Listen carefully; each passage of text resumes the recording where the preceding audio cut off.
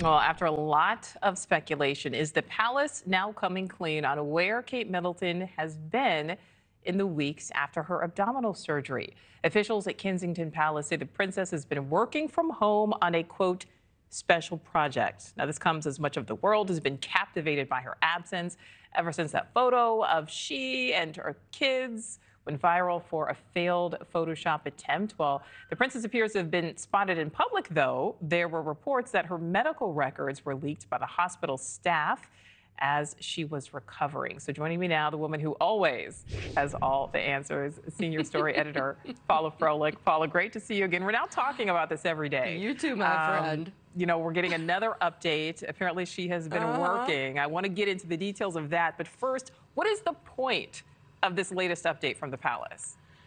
I think the latest, but the point is basically shiny, shiny over here.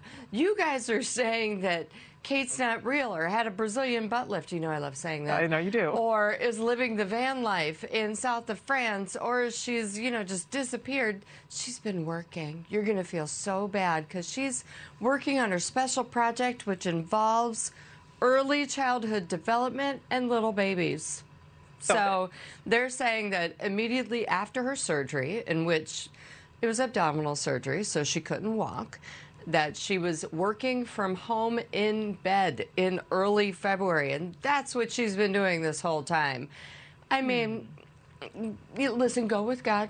And I hope she does because she really enjoys this project. She announced it in January.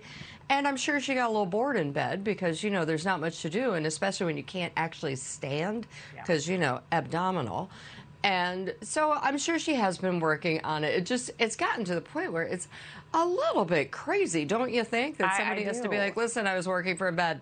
I agree. And I think, you know what? Hey, if she were doing nothing and just recovering, that's okay. She had, serious surgery.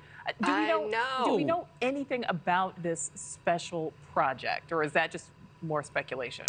Yes, it is. It's the Royal Children's Early Development thing. I don't have the exact name right now. I'm so sorry.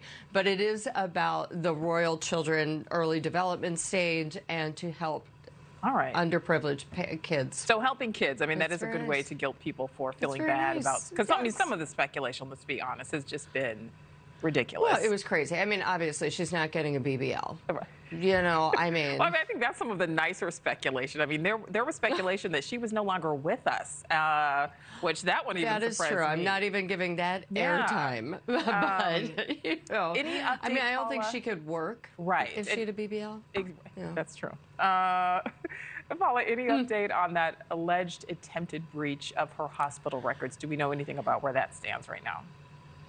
They are now saying they're investigating 3 people. Yesterday, it was 1 person. They've upped it to 3, and it's just really disheartening. I mean, you go to the hospital, you want your records sealed, and now they've got people snooping just for cash and tabloids.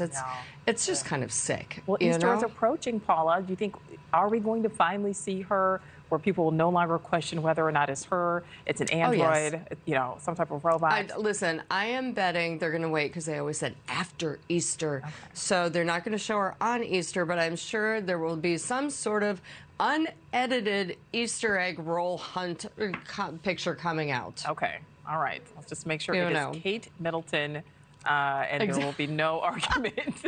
All right. Exactly. And maybe they'll have her body double in the photo just so people know, oh, there is the real one along with the body double. All right. Look, she doesn't actually look like me. All right, now. Nichole, see you soon. Thank you for watching. Go to newsnationnow.com to find News Nation on your television provider. And don't forget to click the red subscribe button below to get more of News Nation's fact-driven, unbiased coverage.